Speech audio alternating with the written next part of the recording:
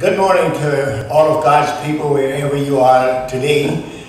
We pray that the Lord is blessing you and you're enjoying His blessings, and that you are being wise in everything that you do as we continually work our way through this period.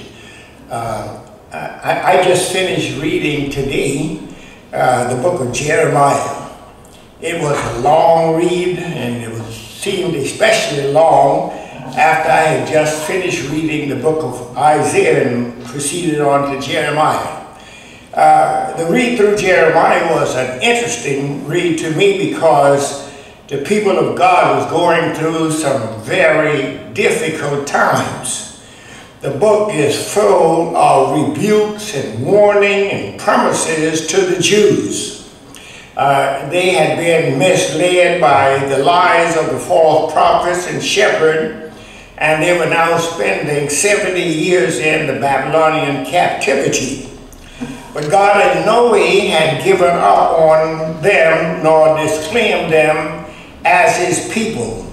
And neither has He given up on us in this time in which we are going through this period of pandemic. To assure the people that of God's promise and love to them, God promised them in Jeremiah chapter 29, verse 10 through 14, He said, "Thus says the Lord, when the 70 years are completed for Babylon, I will visit you, and I will fulfill my promise and bring you back to this place. For I know the plans I have for you, declares the Lord, plans for welfare and not for evil, to give you a future and a hope. Then you will call upon me and come and pray to me, and I will hear you. You will seek me and find me. When you seek me with all your heart, I will be found by you, declares the Lord, and I will restore your fortunes and gather you from all the nations and all the places where I have driven you, declares the Lord, and I will bring you back to the place from which I sent you into exile." One day, as you can hear in this reading, one day their difficulties had come to an end. They were over, and God was restoring them back to their homeland.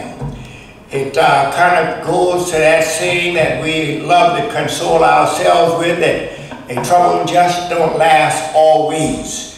And the same way they overcame and were able to return to their land, the day will come, I believe in and trusting the Lord, that our day will pass too, and we will be restored and returned to a good place in our lives. So I encourage you as your pastor to keep your faith strong in the Lord, continue trusting in Him, for He has never ever forsaken the righteous, and He will certainly not forsake you in these times.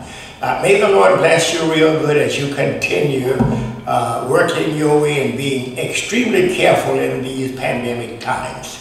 Amen.